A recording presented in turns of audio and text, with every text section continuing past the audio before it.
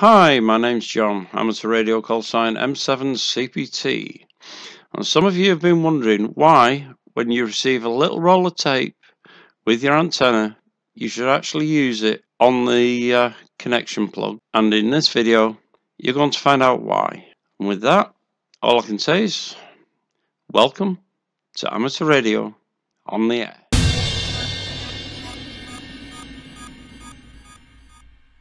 Last night, while it was raining, my SWR suddenly jumped, and as a result, I had to switch my radio off. This morning, the rain stopped, so I decided to investigate the cause. Here's what I found. I suspect my first problem is right here. So let's see what we've got. And there you go. I'll give you a close-up inside, but it's oxidized. So I'm going to have to take the aerial down, get it cleaned up, then I put it back and check it.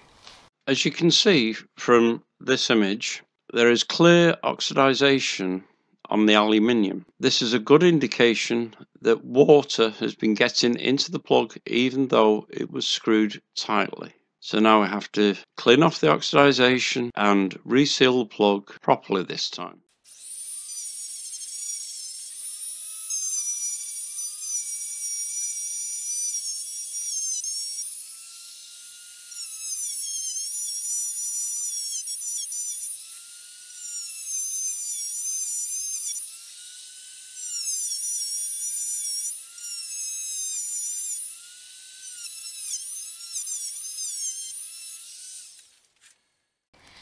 Okay, now we've got it all cleaned up.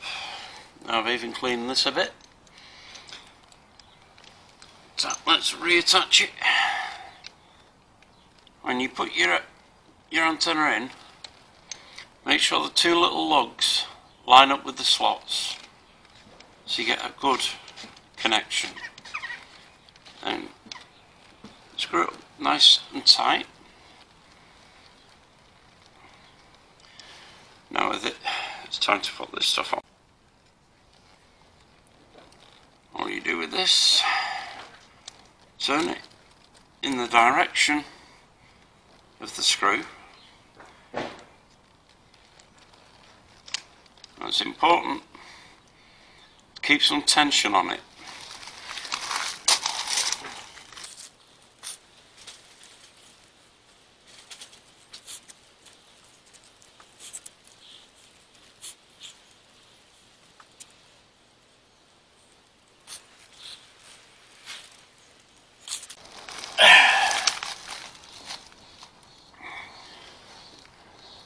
Once it's on, it's nice and waterproof.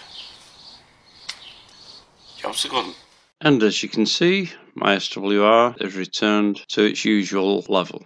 As always, I hope you've enjoyed the video. More importantly, I hope you've learnt the importance of that rubberized tape. Always use it when it's provided. And all that leaves me to say is, catch you on the air.